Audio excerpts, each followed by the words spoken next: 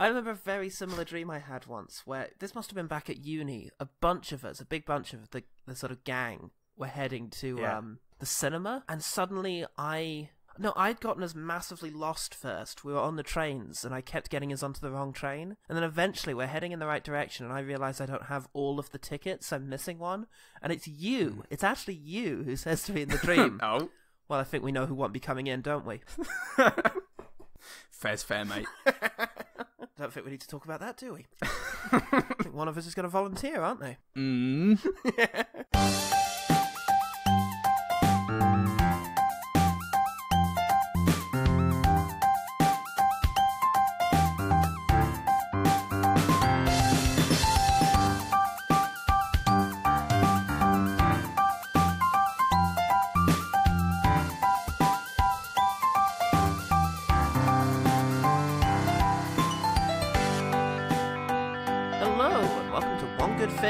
Podcast that'll soon get to the bottom of things. Oh, not like that, you daft bugger. Oh, I don't mean bugger like that. I shouldn't hope. Oh, I don't mind what people get up to, just so long as they're not ramming it down my throat. Oh, not like that. Oh, you lot are terrible. Oh, let me take me belt off, and then you'll be in for a sticky situation. Ooh, You what, mate?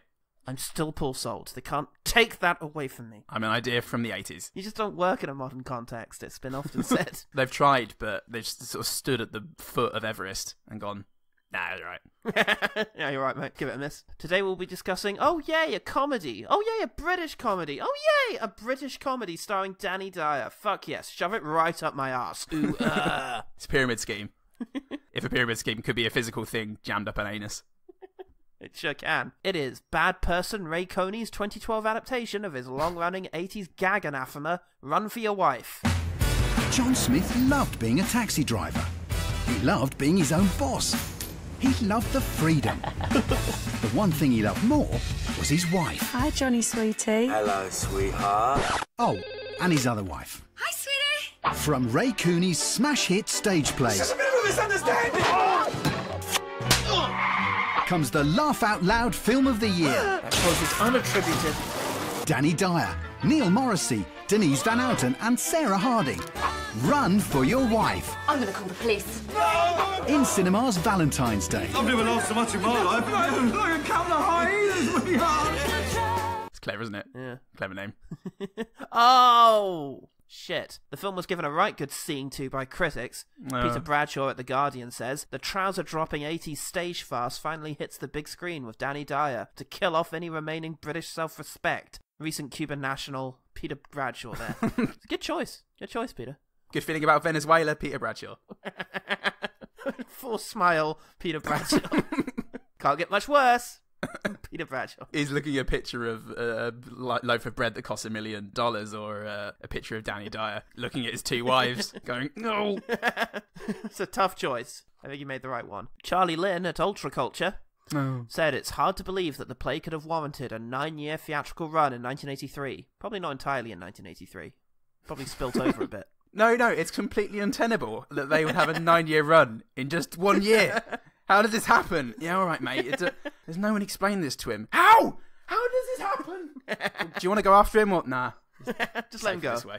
He continues, I guess the past really is a foreign country, one populated exclusively by toddlers. It's great to imagine the 80s as a generation entirely populated by toddlers. I want more cocaine. Smash the unions and kill them. Well, sell off. Yeah, it really does remove the agency and responsibility of a lot of truly horrendous people, doesn't it? Irresponsible of you, not Peter Bradshaw, reviewer whose name I've forgotten. Charlie Lynn at Ultra Culture. Charlie Lynn and Ultra Culture. Yeah. That's an 80s Ben Elton sort of vehicle, isn't it? Ultra Culture. Ultra Culture. Get on the culture highway. Yeah. Oh, right. Fuck yeah, I'm so up to date. The public proved to not be that much more up for it. That's a confusing sentence. Dominic Shields at Amazon titles his 1-star review, Totally Dire. That's spelled as in a Danny. Oh, It's pretty good. Classic. Pretty That is classic jokes, mate. Jokes, mate. Bear jokes. I'll tell you this, though. People fucking love Neil Morrissey. Uniformly dreadful, except for Neil Morrissey, says Chris. Only decent thing was Neil Morrissey, says Edward Kerr. Neil Morrissey is the only member of the cast who can act, insists Jonathan Shaw. Actually like Neil Morrissey's character, admits Nicola23. Neil Morrissey was just unbelievably funny, speculates Pauline Young. I like how this quickly took the form of a tabloid expose. Is this Chris, open quotation marks, Neil Morrissey Walker, Pam, open quotation marks, Neil Morrissey Breers? He set his profile picture on all of them. I think Neil Morrissey is actually quite underrated. I thought he was brilliant. That was my Neil Morrissey. Did these people give their surnames, or are they just relatives of Neil Morrissey? Would even relatives of Neil Morrissey admit to something like that at this stage in Neil Morrissey's life? Well done, Neil Morrissey, mate. Thanks, man, mate. Wow, what a turn up for the books. What an awful turn up for the books. So just a pitch. I'm just reveling in the Imaginarium at a tableau I've constructed in which Neil Morrissey's entire family is played by Neil Morrissey, and just like it got him this far. Rubbish wigs. Doesn't even go for wigs or change of clothes or anything. All just Neil Morrissey. It's just the same depressing khakis that he wears in Men Behaving Badly. He doesn't even do camera angle changes or sit in different positions or on different bits of furniture around the room. He's just sitting there, just staring between his knees in the same voice, just going, "Thanks, Mums. Lovely roast dinner tonight.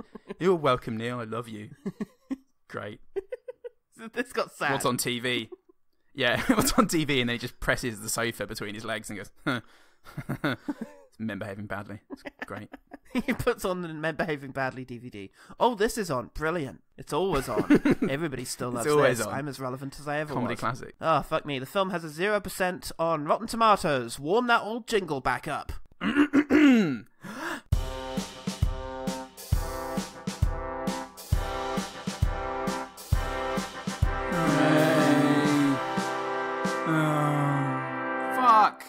Fuck! Cost nearly £1 million to make, and in its opening weekend, it made £600. Yeah. Wow. This movie's opening weekend box office wouldn't pay my rent for the month. But then again, I do live in London, so Bohemian Rhapsody's opening box office might still leave me only with enough money to have the heating in one room of the flat a week. Bathroom next week, can't wait. And if by heating you mean buying a bag of chips and putting it in the centre of the room. Gather round it, children. Can we eat it, Daddy? No, child! Only when it's cold, and then hopefully your body will produce some sort of exothermic reaction that we can all crowd around. We crowd around one person as they eat a chip. We fed him chip! Poverty makes you northern. The film does feature a small number of subtle and completely unobtrusive cameos by comedic actors, and they're all from the vibrant, energetic British comedy scene. So here's a list of people for whom this is their last film. Richard Bryars, Frank Thornton, Bill Pertwee, Rona Anderson, Donald Sinden, and Francis Matthews. Rest in peace. Come watch this, kids! It's a swan song. It's an energetic, popular swan song. We've got the cream of the crop of British comedy. Oh, one of them's dead. Died already. We've got Bernard Cribbins. We've always got Bernard Cribbins. Never let anyone... You know what? No matter what happens with Brexit, everyone... Cribsy's here. Cribbins time. Von Cribbenstein. His least popular nickname yet. Oh, fuck. Catches on, though. Just goes to show what kind of a man Bernard Cribbins really is. In spite of starring Britain, there are no actual streamen here, but I'm delighted to get Danny Dyer on his way. And Neil Morrissey. And Neil Morrissey. And Judi Dench. Fucking apparently. You made your bed, Dench. Now, squirm in it. So, Paul, you dick and fanny. You fucking trio. Alright. What's one thing about Run for Your Wife that made you want to get inside Christopher Biggin's big hole? Ooh, Well, it's Danny Dyer's cheeky, chattery smile, isn't it? I'm only doing character, you muppet. He's cheeky chappy in this. He was. Such a cheeky chap. And for good reason, which we shall get into. And now. Yeah, right now. So, we open in a grossly unrealistic London where everything is brightly coloured and people look at each other sometimes. I don't recognise this place. Not just sometimes, but sometimes. Really genuinely sometimes. Not All London right. sometimes. Alright, mate, I'm a fellow Londoner. Said no one ever. I don't believe any of it, but at any rate, Danny Dyer is a taxi driver called James Smith. That's right, and he drops off a fare at the theatre where he gives some money to some buskers played by panel show favourite Barry Cryer, pop singer Cliff Richard, and convicted rapist and paedophile Rolf Harris. What an unfortunate inclusion, because Barry Cryer's not even a singer. And hold on, is that Doctor in the House star Jeffrey Davis in the queue at the theatre? I think it is! I hope so. After that, he goes and pours some tea for some other cabbies. They're all standing around drinking out of a thermos with a Union Jack on it. Oh, fucking love it, mate. He gets a Ginster's pasty and he squishes it into each of their hands, and They grovel over the crumbs and go on for the rest of their day. In my head, that was like the 9 kings of men picking the rings from at the beginning of Lord of the Rings. They each take a piece of pasty. The 9 kings of cabbies. 9 pasties were given to the taxis of men, who above all else desire something funny. Gravid pork. No, it's not pork, is it? Beef. Jelly deals. Anyway, he drops off Jenny Seagrove, star of Appointment with Death. The Cockney theme tune ends, and another one just fucking starts up Torgo style.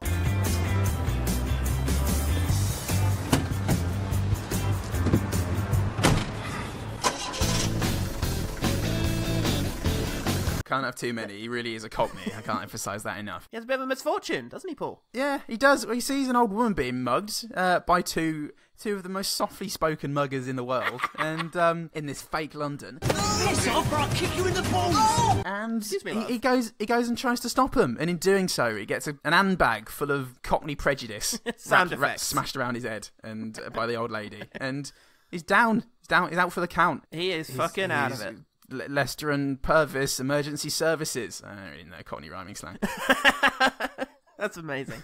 Well, we cut to Denise Van Houten, who's definitely asleep in bed. There's no doubt about that. Yeah. She's Richter-style, lying straight on her back with her arms above the covers, face straight upwards with her eyes open. She's had a very good night's sleep. She knows what she's doing in this film. She wakes up, as does Sarah Harding, and they both discover their husbands didn't come Oh, home. no! I wonder how this pertains to Danny Dyer being knocked out. Surely he could only be one of the people. Surely, if English marital law is anything to go by. Well, it should be. It bloody well should be. God save us. So, it turns out Danny Dyer is at a hospital. They both call the police or something. Jesus Christ, it just occurred to me how awful this plot is going to be to recount. Yeah, great. Well, they both call different police stations in different parts of London. Yes. It's London, everyone. It's crazy. 2 different police forces. Oh.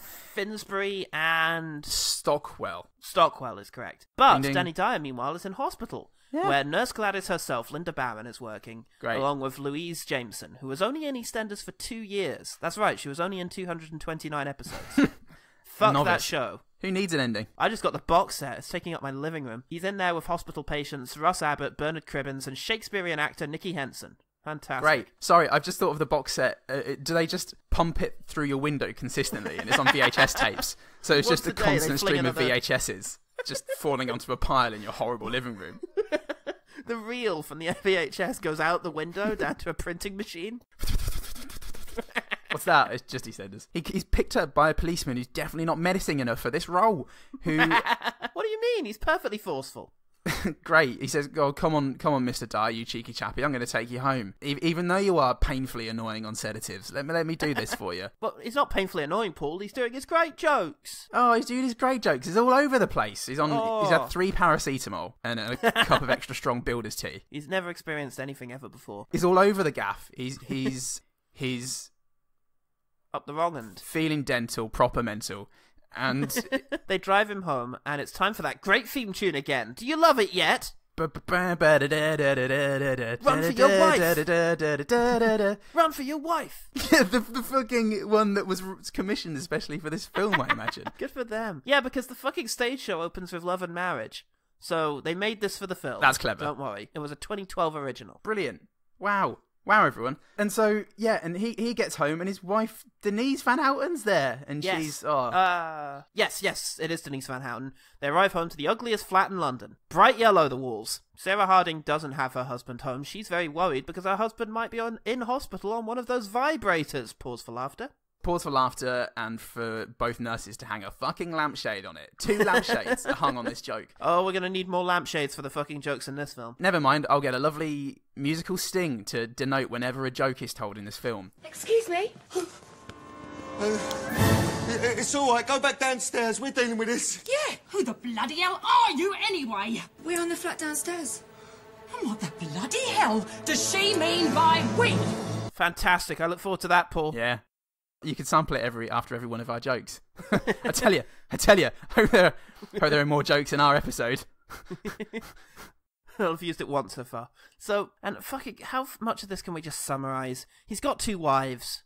And he tries for them not to find out he's got 2 drives. We spend the next 30 minutes in a flat. We do. He tries to explain to Neil Morrissey how this happened, and the director briefly thinks, should we have this flashback in black and white? Nah, fuck it. Punters won't tolerate it. So he fades the colour immediately. There's 2 reporters who show up. They're called Dick and Fanny.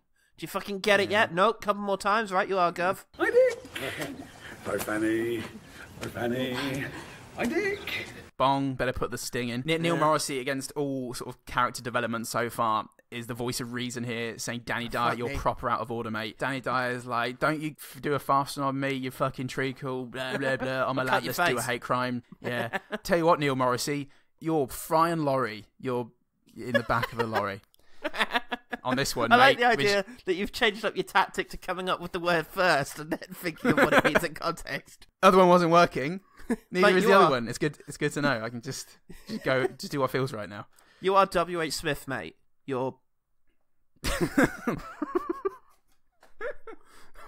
kin and kith.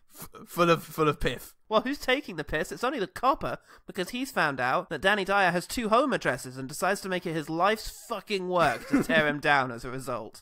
This is his Moby Dick. He's probably a drug mule, or at the very least a racist Cockney type, and he's doing a bit of the old Moby Dick. He's having a sick. Oh, now what? Danny Dyer, he's got to get down to Stockwell, back to his other wife, Sarah Harding. Oh, and he's climbing out the bloody window. Oh, no way. You know what? I laugh, but I shouldn't really, because he's had hell of a time already. Yes. No, he's naughty. He's a naughty man, but he shouldn't be running around like that. He'll do himself another injury at this rate. You know what?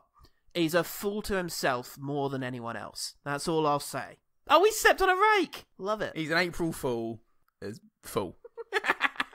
Neil Morrissey's lightening the tone by telling everyone in Stockwell that Denise Van Houten has a sexually transmitted disease, probably like gonorrhea. But never mind, because Danny Dyer's got to get over to Finsbury to before his other wife's midriff freezes and falls off. Oh, fuck me. And he's on his way to Stockwell. Bloody funny gets said 3 times in incredibly unfunny scenarios, one of which involves Man About the House star Brian Murphy. That was bloody funny. I suppose you think that was bloody funny. He gets in a taxi and there's an animated map sequence that is miraculously bereft of any attempt at humour. And he finds his wife in a fucking exercise class with June Whitfield, Maureen Lipman, Lisa Goddard and Jean Ferguson off Corrie. Great. It's really got everyone, Paul. It's quite a spectacle. It's that year's Black Panther. Best picture. And he gets there, he eats the newspaper that has already printed the picture of him with his other wife. Yeah. Christopher Biggins is there, he's gay and it's very funny. She'll be at the sports centre, taking the old dears through their paces. Knees bent, touch your toes, wobble your boobies. We're in the dressmaking business. Trouble is, Cyril can't bear to part with half of them. He's an Ola gay, and then another policeman from fucking Finsbury turns up. Oh, God. They end up at the Finsbury flat. Danny Dyer and Neil Morrissey. Yeah, he comes. Well, reasons. Neil Morrissey comes over to Stockwell on the bus, getting off the bus with Sylvia Sims, star of Ice Cold and Alex, whom I once met, and she's lovely. I suppose you think this is bloody funny, she says. Probably. Fuck me. I suppose you think this film is hilarious. It should win an Oscar or something. It's probably what you think. It's a Sylvia Sims, lovely person. Bong. There's a newspaper stealing sequence which involves Richard Bryars, Simon Williams, Andrew Sachs, and Jim Carver himself, Mark Wingett. All saying, I suppose you think this is bloody hilarious. Best film of the year. I fucking hate all of them. I hope they're all dead. Yep. Some of them are.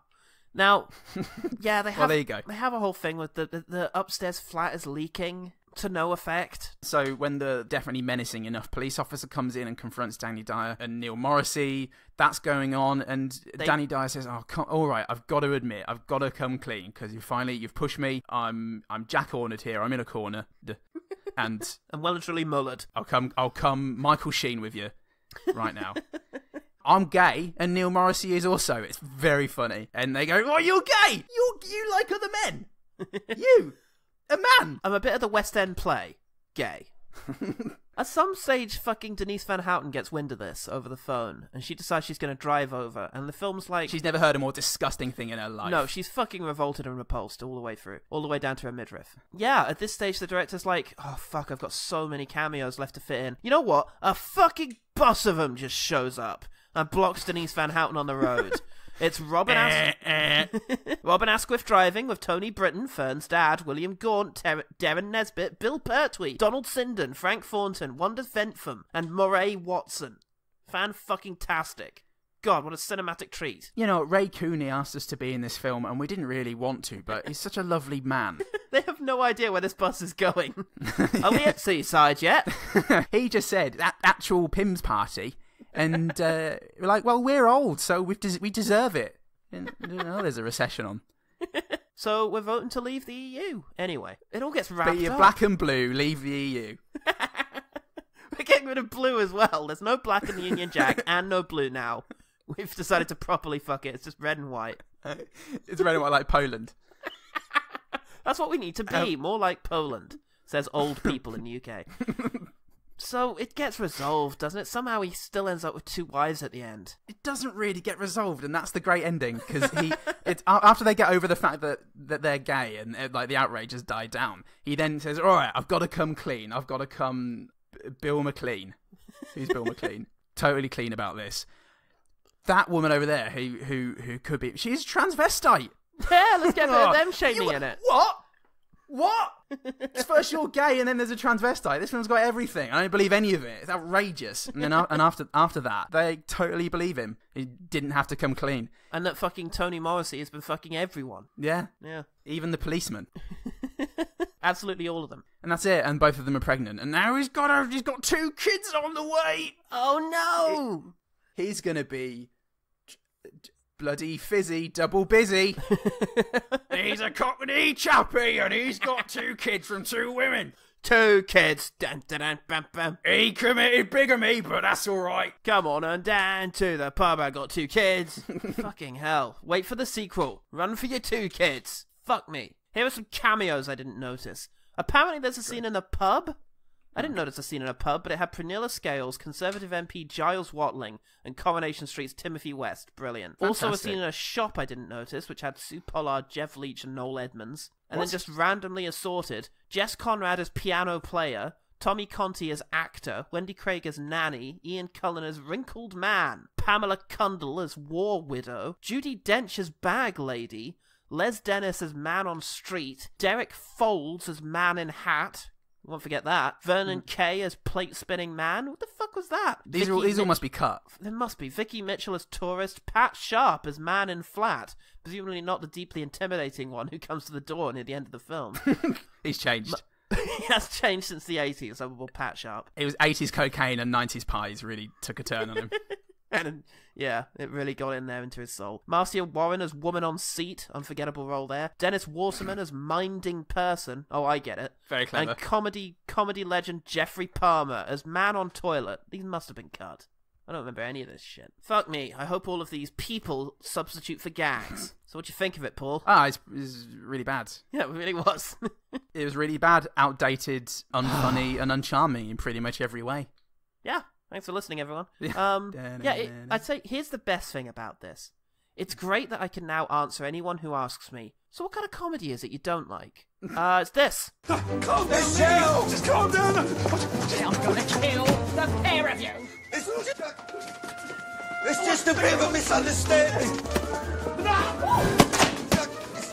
Let's have it. Let's bloody have it. This is everything I hate about comedy movies, and unfortunately, the stuff I hate is far too endemic of British comedy in particular. The goofy fucking music that's like a kid's movie, pantomime performances that are completely over the top, the garish colour palette that seems designed to arrest the attention of half-wits, innuendo that barely fucking works as a single meaning, the incessant sound effects to score every semi-humorous line. Yeah. But more importantly than that, and I don't quite know how to phrase this, In the stage show, there's a line that might have been in the film. I don't know, and I'm not fucking going back to check. Neil Morrissey, that's his name in the stage show, just says, "What, you've been living in Stockwell?" Oh, it's Stockwell and Finsbury in the stage play.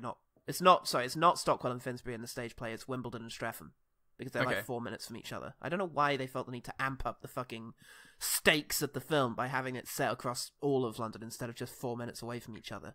It just makes it more ridiculous. They needed to burn a fucking travelling CGI effect on it. Yeah, they needed a quick montage and a map sequence. You've been living in Streatham with your girlfriend? Yeah, only she's not exactly my girlfriend. Oh, what is she then? A bloody Shetland pony? Guffaw. And that's the fucking humour of this thing, and I hate it. First, it's bollocks. Second, it's so lacking in ambition. Imagine writing that line and being happy with it.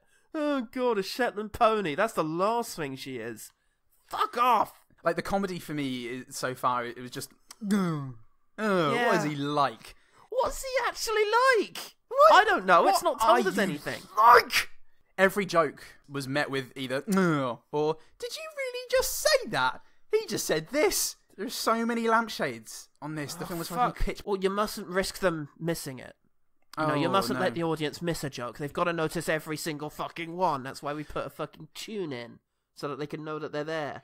Do you know the difference between Dario Fo, anarchic Italian comedic dramatist, and Ray Cooney? I'd love to know. I thought you were going to say timing and cut me off like a dick. No, I'm not that clever. I'm not that clever. That's a very long-winded version of that joke, mate. I like it.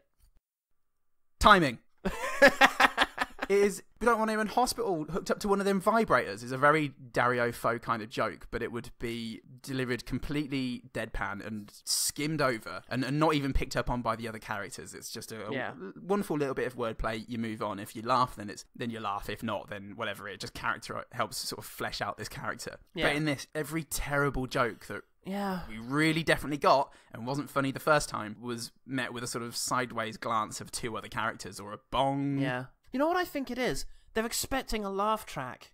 When you're in the theatre, and this is, to be honest, the thing that this film reminds me of more than anything else is when shit old British comedies used to adapt to the big screen. Yeah. Which used to happen a lot. They used to make movies of old sitcoms. And it would be full of this awkwardness because you don't have a laugh track anymore. And a laugh track allows the audience to finish laughing at a joke because you're too insecure to risk someone not noticing the next one. Yeah. And if you watch old episodes of Dad's Army, the laugh track is... I don't know, I assume they're performed to a live studio audience, but, you know, anytime anything sharp even approaches Jones's ass, the whole audience goes, woo! Like that, like a fucking shriek of noise. Like an American comedy audience. Yeah, it's unbelievable, and that allows the sort of... And when you take all of that out, it affects the timing. Yeah. And it leaves it feeling really fucking awkward. And so he's put in these little musical stings. Or characters like looking at each other like, what have we got here then? And it's just so fucking awkward. It's unbearable to someone who didn't like the original joke. Amateurish is the word. One subplot in this is genuinely Neil Morrissey sits on a chocolate cake and then sits on other things. Yeah. That's just part of the plot for 10 minutes. And it's just so basic. Do you know what? One thing I really hate that represents a lot of this, and I think Sex Lives of the Potato Men had this as well, as did Lesbian Vampire Killers, is that it feels like comedy pitched towards kids. It feels like pantomime-style comedy, but it's full of really awkward and unpleasant sex jokes and innuendo. And consequently, it makes me feel like I'm being really condescended to. Because I know it's meant for me, I know it's meant for adults, but it's being delivered in this overly bright sort of, hello mate, what you got going on then? Sort of kids style. And it's like, oh fuck, why can't you be natural? Why is it more funny if you're not natural? Why is this strange sort of, hang about, what's going on here then? Why is that more funny than, you know, what's going on here then? Like if it had been a bit more naturalistic with a more menacing copper who was actually a threat, and that would have also been funnier because it would have created some sort of anxiety or some sort of frisson, some sort of rippling in my loins. But he's Hodges. Just something. He's meant to be like Hodges from Dad's Army, like, oh, I'll get him now. Oh, you just see if I don't. Yeah. You know, and it's just, oh, this is so dated, it makes my skin crawl. And like this was filmed in 2013. I thought this was early noughties. No, because everything about it has that awful aesthetic to it. Everyone looks awful. Yeah. Everything looks terrible. I mean, that's the thing. It's the play. We have to acknowledge this. The play ran in the 80s and was written in the 80s, and a lot's happened since then, and it's a bit hard to relate with that time with its unpopular Tory government, celebrity president in the White House, rioting and mass protests against disastrous governmental decisions, terrorist attacks in London, and Noel Edmonds on the television every night. Ugh. You know, it's hard to imagine all of those things. And I would be more forgiving if this was 2002. 2002. When the world was still struggling to shake off the sticky remnants of the 20th century. But 2012, you know, it's the year It's the year of the London Olympics, when Britain discovered a massively ill-deserved and misplaced sense of national pride for a month. Yeah, if nothing else, it really brought attention to the fact that there are black people in England, and that was quite nice. Yes, I think at least there's that. But look, there's a good demonstration of how fucking dated this all is that there's a Far Show sketch that serves as a really good parody of this film. Yeah. The one where they send up the Confessions of a Sex Maniac fucking franchise. I'm selling cucumbers. All right. I can give you one if you like. I bet you could, you randy git. It's a lovely day. Gorgeous. Oh, that looks warm and hairy. Right, so what you got then? Is it big? Enormous. I'm not talking about your cucumbers. Neither am I. Coming in. I could do with a quick one. It's that, you know, and it's old and shit. I should just point out I haven't seen very many of those old sex comedies, and if someone who's a big fan of the old Carry On movies and Confessions of wants to get back to me and say actually some of them were really good, then I should say that I actually am coming from a lack of experience here, and just saying that this comedy really doesn't fucking work at the moment. I'm sure some of those old films do work great, but I'm not going to find out because the whole idea really sickens me. You shouldn't have two wives! Yeah. Just shouldn't. And I think the original stage show, he's a bit more henpecked. Okay. You know, he's a bit more of a sort of Michael Crawford style character of just, well, you know, she proposed and I didn't want to disappoint her, you know? Yeah, okay. But here he's just a bit of a bloke. Okay, well that's interesting. That makes a lot of difference. Just logically, don't you have to register to be married? Aren't you prevented from committing bigamy? That's the thing, is a lot of this made more sense pre-digitization.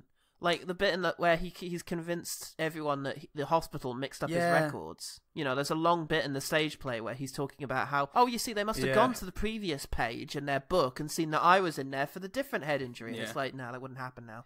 You'd have an NHS number and it would be different. It'd be the same, and I'd give you away, you prick. You total fucking prick. You total fucking prick. That's the thing. It's just this play hasn't updated at all, so it's incredulous as well as not being funny. That's it. And you're doing it in 2012, 2013. You have to. You can't. Yeah. You have to update it from the period in which it was written, and you also have to make it not a play, because there are completely different expectations and standards for a play. And I find when I go and see a play that it's a very fine line between being sucked into it and being very aware that I'm watching a play. So then translating that to a movie, it's just disastrous. Yeah. If people are sort of speaking to the back row and all these characters are really broad and it's this kind of farce, then I mean, everything's set up to take place in apartment buildings on different levels. And you can imagine in the theatre, if you were really inventive, you could construct these different levels and have people climbing out of windows, again, much like Dario Fo. Well, they don't actually. What they do in the stage play is really interesting, which is that they have one living room, and it's implied to represent both living rooms. So characters will literally share the same space. Yeah. But you are expected to, and it does quite a good job of convincing you early on that actually these are two different living rooms and these characters are not in the same room. So even though they're, you know, literally just 2 feet apart from each other, one can't hear the other because one of them's in Streatham and the other one's in wherever the fuck, Wimbledon. So it's quite inventive and clever, and some of the gags work because of that. And that's all lost here. Yeah, well, there we go. Whatever form it takes, it's the theatre necessitating being more inventive with the scenery. So they didn't need to have everything feel so closed off, and it really made things duller. Yes. The way everything was filmed and set up with people just running up and down stairs, and it felt like they're just taking it straight from a stage show. Yeah. You've got to rewrite a script to be suitable for the movie. Yeah. Even with things like Closer, it's still really jarring, no matter the production value and the performances being great. It's still quite jarring having people come on and speak in very sort of polished monologues. Yeah. So with a film like this, fucking hell. Which isn't to say that you need to have sort of lots of locations to make something feel cinematic. No. There are very many brilliantly cinematic films that are set within one location that have been adapted from screenplays, like Sleuth and Carnage. Was really good for that. And what else has been? What was recent? There was a stage play, Bug, the William Friedkin thing, and again actually with Killer Joe. Yeah, there's been a few really interesting limited location places that do feel cinematic. This just doesn't. 44-inch chest. Down to. Oh yeah, that too. I have to put it down to the cinematography and the script and the acting and the direction and the music. Everything that made up the film. But look, there's one element that we haven't quite addressed right now, and I have to get onto it, which is that I don't like Danny Dyer. Yeah. It's a criminal offence. Yeah. You could go to jail. Yeah. Well, doesn't that worry you? Well, I've been too busy to think about it. Now I've got to get to Stephanie. There are many things I could point to for this. There's the 2010 issue of Zoo, just 2 years prior to this, so it's still fresh in the mind, for which he was agony uncle at the time, and in which he advised a reader who was complaining that the girl he had broken up with seemed to now be doing better than him, and so he said, in his words, go out on a rampage with the boys, getting on the booze and smashing anything that moves. Then, when some bird falls for you, you can turn the tables and break her heart. Of course, the other option is to cut your ex's face, then no one will want her. Now, that is the entirety of his response, and he claims that he was massively misquoted in this article that he wrote. Yes. Now, I think that's a bullshit excuse, and I would say, at my most generous, I think it's a little bit of irony there that was really misplaced and in very poor taste. I would like to give him the benefit of the doubt. I have no reason to want to give him the benefit of the doubt, just because I have no goodwill saved for him, so I have no basis to say that was that might be irony, because also the other thing is, and this is where I've experienced him more, is that he has seemingly a complete lack of sense of humor about himself. He famously threatened to beat up Mark Kermode after he negatively reviewed some of his films, quite shittily, it should be pointed out, but still. And he also used to make me sort of feel very deeply uncomfortable during his appearances on comedy panel shows in the UK, which usually ended with him getting very stroppy and upset with everyone. It's hard to be too upset with that, because it is exactly what the fucking producers wanted. You know, they treat him like a chimp. Oh, let's have Danny on, he's mental. He'll say something really crass and we can all laugh at him for it. So it's no wonder that he would eventually resent that treatment and break free of his chains, kidnap a woman and drag her to the top of the Empire State Building. 'Twas beauty that killed the Dyer. Can't you see, producers, that in the game of inviting Danny Dyer onto comedy panel shows, there are no winners? Yeah, it really doesn't feel that way. I feel like he's not a comedian, and he's not particularly good at taking a joke, and it feels like he's making the wrong decision by going on comedy panel shows by doing this. Or appearing in comedy films, perhaps. But I haven't seen any of his films where he plays the sort of hard man. You know, hard man. Yeah. Oh, he's a bit of an Arden, like that Ross Kemp. Like Martin Kemp. I haven't seen any of those, so I don't know about how successful he was. I guess we'll fucking come onto it. I am very much looking forward to the time when we get to do Mean Machine or Football Factory. I don't know whether they've been poorly rated or not, and if so, we're going to have to do a Danny Dyer double bill pool at some point. Paul, I can guarantee you they've been poorly fucking rated. Okay, great. I seriously doubt one of these is the fucking gem of the Danny Dyer filmography. What was it? Mean Machine, the one with fucking Vinnie Jones. Vinnie Jones, there you are. 34%. Great, and Football Factory 43%. Nice. So we will get onto these at some point and make Danny Dyer a three-man. What is Danny Dyer's highest rated film? Probably Human Traffic. No, 59%. Severance, 66%. That was his highest. Yeah, that was alright. Lowest rated? This? I thought Human Traffic was a good film. It certainly captured an era, a generation. I'm actually wrong, Paul. He was in 4 other films that were given 0%. Ah, good. Well, he's going to be a three-man then, no doubt. And then he'll offer to beat us up like Uwe Boll would. But I think in Football Factory, now this is going to be one of those times where I get to revisit a film and completely change my opinion on it. But I don't remember Danny Dyer being a typical hard man. He was a geezer who was not able to look out for himself, really. Yeah. Was he a Ray Winston type from Sexy Beast? That's the best ever hard man term for me. That's probably a good point of comparison, actually, yeah. Okay. Nice pull. And in Mean Machine, he's more the butt of everyone's joke, and he saves the day because, oh, look at him. Little Danny Dyer just wants to make please everyone, make him happy. I just don't like him. I don't like watching 90 minutes of him. I don't find him an endearing character. And I think really for a premise like this, you've got to have an endearing character in that lead role. Because otherwise it's just a guy who's lying to 2 women he should be caring about. And it's not helped by most of the productions I saw. The women are, how do I phrase this diplomatically, homely. They're not fucking page 3s. You know that British 90s page 3 look with the really, really shiny faces and the abs? That's what's going on here. And it does make him more despicable in a way, because it emphasizes the sexual aspect of this. In the original, it's very much just a case of he wasn't brave enough to not have 2 wives. You know, he's kind of fallen into it just like he falls into everything else. And now it's too late. That is a totally different story. Yeah, it really is. Here it's just he wants to have it all. You know, he wants to have his Denise Van Houten and his Sarah Harding. Yeah. And eat it too. And he does. You know. He's like Paul Verhoeven. Yeah, and it ends with just him being a double dad, which is just a really chilling finale to this. It's like, oh God. Ugh. And we're meant to think, oh no. Does he ever get a break? I hope he eventually does, of his spine.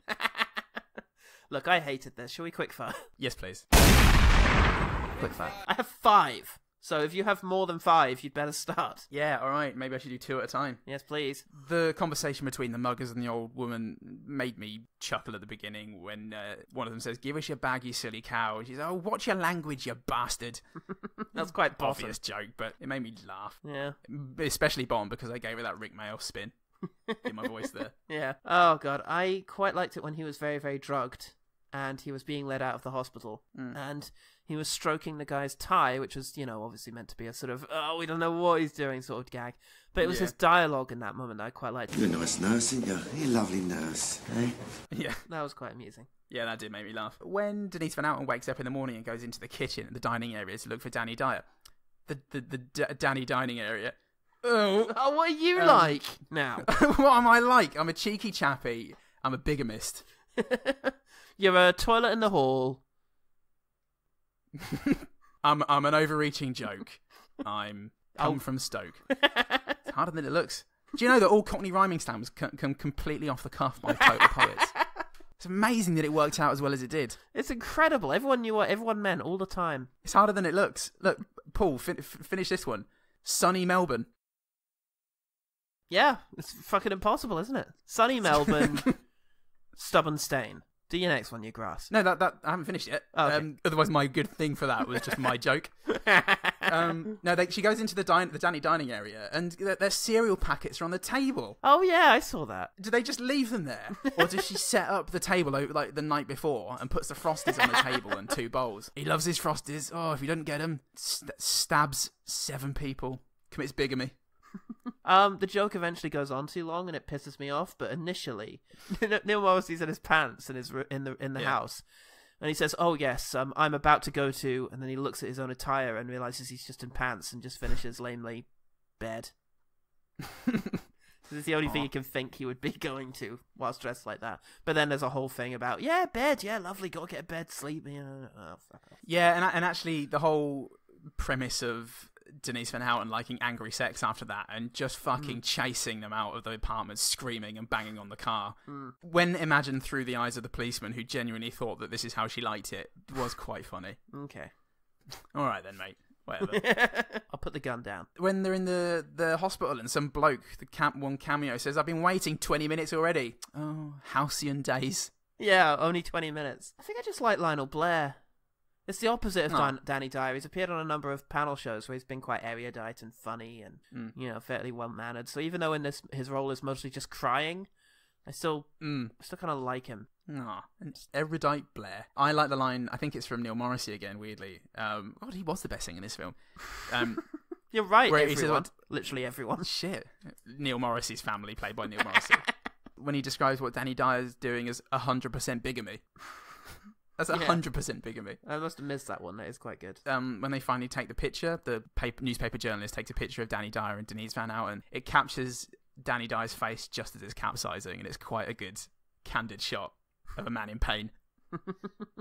Brilliant. Legs 11. Gone to heaven. There we go. But then Gone to Heaven is probably... It's not clear enough, is it? Curtains on rails. Turkish Delight. Turkish Delight, Christ, that's not even anything. Not even anything. I like the bloody imagery of sort of... Because it's really weird, the whole red liquid thing. I don't think it's in the stage show.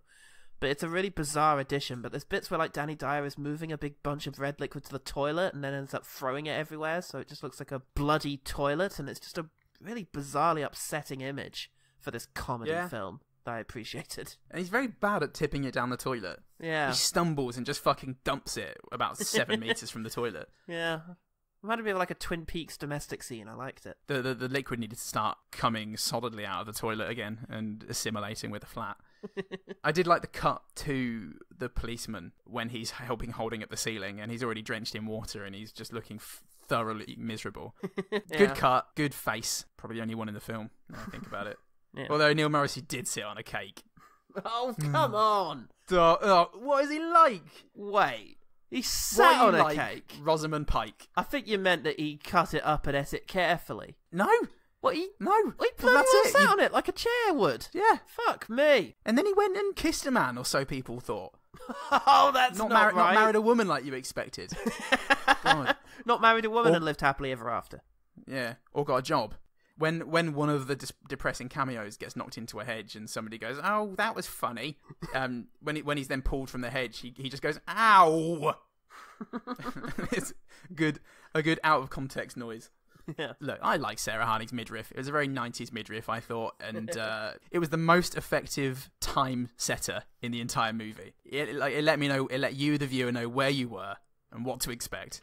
Yeah. And, it was a nice midriff. Fair play to Sarah Harding, because she earned that midriff. It was the midriff of someone from, like, one of those dance Steps. groups. Yeah, Steps. It was a Steps midriff. Look, the non-threatening policeman, when he says, "Just a social call, Mr. Gardner. Just a social call," he does a lovely little cheeky wink. I enjoyed that. I was like, oh, look at him doing the facial expression. I'll have one more, which is that there's a weird moment when, in both the stage play, it's in the original script, and it's in the film, where he comes back and he says, "You do just one more thing, Mr. Neil Morrissey. You do know what an accessory is, don't you?" And he's like, "What, like an handbag?" Lame joke. But then he says, "Oh, an accessory. Yeah." And he's like, "Good," and he leaves. I kind of like the way that both he and all of the actors I've seen so far just kind of go, "Oh, yeah." Like, there's something sort of grim and fatalistic about it. Like, yeah, I know what we're talking about. Last one, when Danny dies on his newspaper stealing rampage and he rips the paper out of someone's hand, probably Derek Jacobi for all I know. He's left with one half-ripped, half-complete page of a newspaper, and he kind of looks miffed for half a second and then goes, and then just starts studying this one shitty bit of newspaper that he's got left, just making do. The British way, mate. Year of the Olympics. Business as usual. People's war. My last good thing is when it looks like the whole thing has finally fallen apart, and this time there's not going to be a way out. They're on the terrace, and Danny Dice looks to Neil Morrissey as if to say, "Shall I just do it?" And Neil Morrissey sort of nods and puts a supportive hand on his shoulder, as if to say, "Yeah, mate, it's the time." And then he doesn't. He tells another lie. And Morrissey sort of looks despaired. But that little moment of just reassurance, of just, "It's going to be okay, mate. Let's do this together. I'm here. This is going to be awful. But let's just bloody well do it. Let's put an end to this."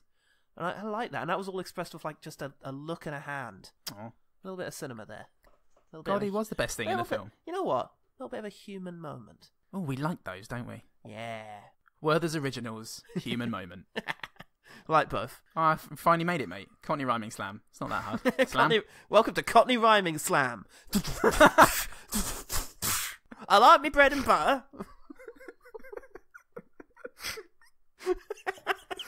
Oh, Christ. The apples and pears. Bigamy's good, everyone. It's allowed. See what you Have did there. no but, fears. See what you did there. Didn't make any sense, though, in the end. Whose fault was that, huh? Thatcher. Did the OG team actually offer us anything other than scorn? No. Surprisingly, no one has seen Run for Your Wife, and if they have, I suspect that nobody wants to admit to it. Look, this film made £600 at the box office, Paul. That means at least 60 people saw it. If it was 60 people, they'd have spent 10 quid a ticket. Yeah, that sounds about right. 2013. You know what? Sorry, hang on a minute. Ted, have you seen Run for Your Wife? Can you ask Julie? I love Julie. Okay, well, I just polled 20% of Britain and they haven't seen it, so... What can you do? I guess not. Oh, well. Oh, well, thanks, OG team. Thanks, OG team. This movie's awful. Don't watch it. One better thing. The one better thing.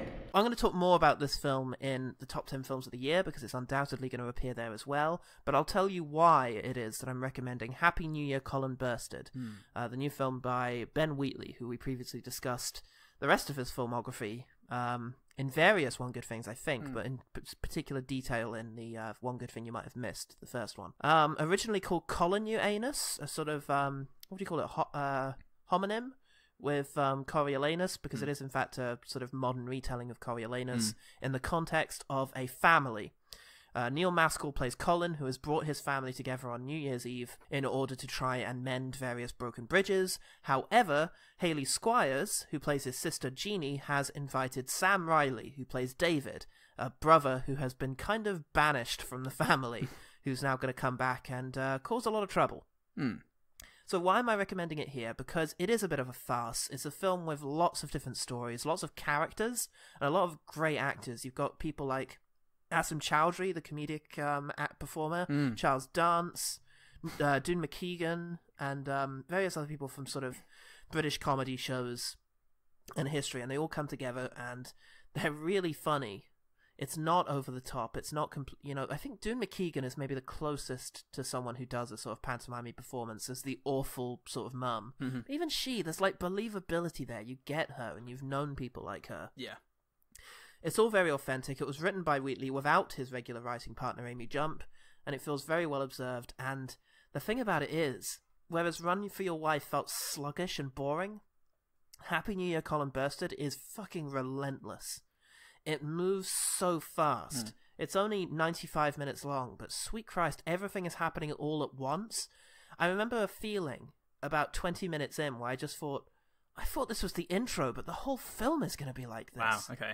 And it was like a feeling of excitement of just, Jesus, this is not going to slow down until it ends. Because it feels like that opening montage that every film has, where it's just like, quick shot of these guys, you know, here's where they're at, here's where they're at, and now they all get together. But it's brilliant. It's funny, it's exciting, it's moving in places, and it's got something very sadly profound to say about the whole thing. Wheatley has announced that he's planning on adapting the whole thing to a television show with these characters in it. But frankly, I'm a little worried about that because this is perfect. I shouldn't be worried because Ben Wheatley so far, in my opinion, hasn't put a foot wrong. But nevertheless, I think Happy New Year, Colin Burstead is a masterpiece of his. And I urge you all to see it. And you can do, because it's on iPlayer for anyone who's in England.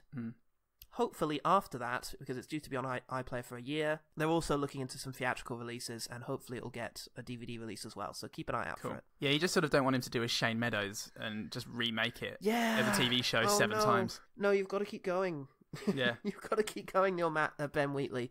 And Neil Maskell, who's fucking hilarious in everything he does, but this is his funniest role yet.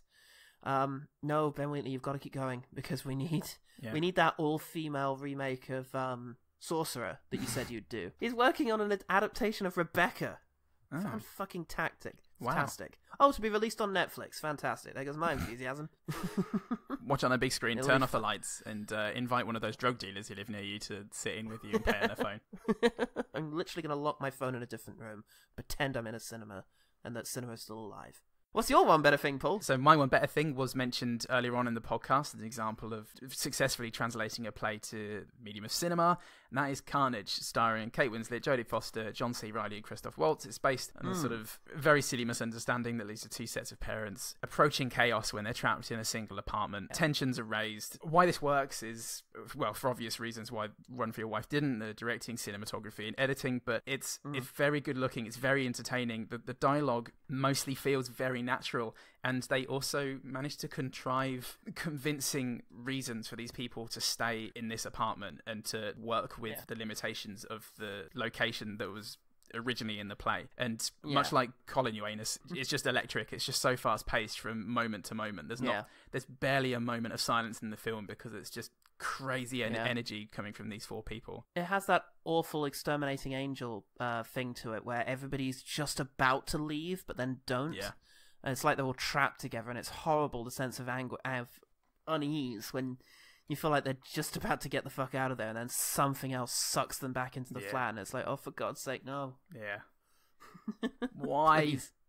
It's just a really tense situation. But it is really good, and unlike Run for Your Wife, you don't have to feel weird about fucking Rolf Harris showing up and making everything weird. Oh, God. Who directed this? Oh, never mind. Anyway, those were the one better things. The one better thing. Thanks for listening to One Good Thing. Paul, where can the ladies and gentlemen find out how to run for their podcast? Twitter and Facebook, obviously. They've installed a new virtual treadmill, so you can pretend you're exercising as you're scrolling, and you don't ever have to leave the house ever again. While you're doing that, you can go on, find us at OGTpod, send us messages, suggestions, cease and desist letters, and long drunken emails of regret from that one night we spent together in Havana, and you wish it would have gone further, Michael. Fuck yeah. And look, we all wanted it to go further. We were all a little bit scared. Yeah. Paul and I did. This is why we made the podcast. We're reaching out to you. Come on. Let's make this happen. Come on. Again. We'll always have Havana. Yeah. You can, if not, we always will have a Gmail address. You can send us an email at ogtpod@gmail.com. You can like and subscribe on iTunes, rate, review, do all the things that spreads the word, that gets our faces up close on, at least on the second line of the Google image search when you type in One Good Thing. Oh man, I can't wait for that. God, I'm sick of being a 4-liner. Yeah. We're actually a 5-liner, mate. Are we? We're on the 5th line, you just say One Good Thing, not One Good Thing podcast. Yeah, just no, One Good Thing. We're the 5th line. 5-liners, mate. We're 5-liners, everyone. Come on, get us up to 3. At least. We can overtake Bob Marley. Stupid that idiot. Prick. Dead idiot. Coming for you. Well, my toe's been hurting for a while.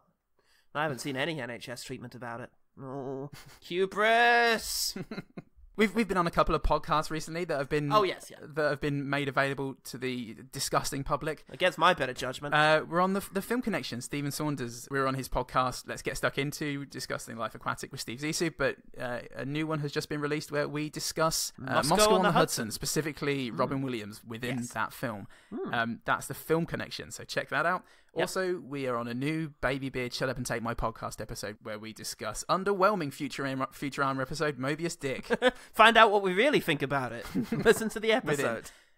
And I'd also like to extend a warm thank you and hello to Cody Mann, who sent us some lovely praise via the Baby Beard Boys. Oh, yeah. Yeah, that was great. Praised them and us in a single email. And that's very lovely. Hello to you, Cody. Thanks for listening. And America, how do you work? Tell us. All of it. How does every little bit of it work? It's like a really elaborate cucumber, I suspect. It's got 2 layers. You peel off one, and it's just water inside. Bye, everyone! And remember, the one good thing about Danny Dyer's Run for Your Life is that every now and then, every kneel and then, you need a good now on your shoulder.